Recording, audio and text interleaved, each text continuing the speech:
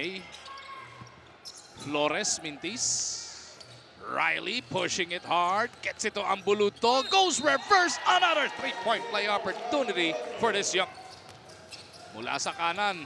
Nawala ng bola sa saksak niya. Etong si Asuncion. Herndon at the other end. Beautiful pitch out there. We look at field goals muna. 3 of 9 ng 7-11.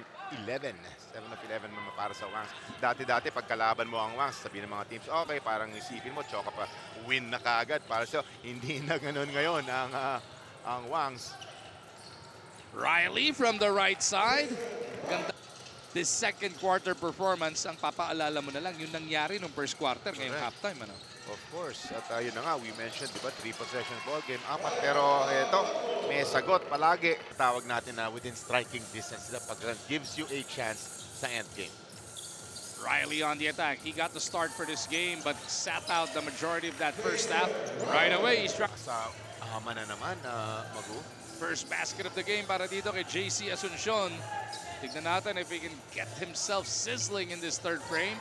Riley from deep, punches it through. Big one. That side.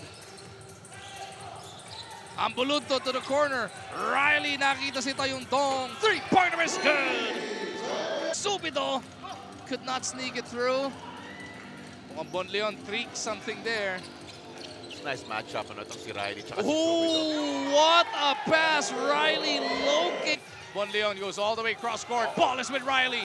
It's a foot race with Macaranas. Riley goes all the way. 5 as against the 19 offensive boards of Wangs. Masakit. Tapos second chance points. 2 lang ang 19. Kaya naman dito nakikita.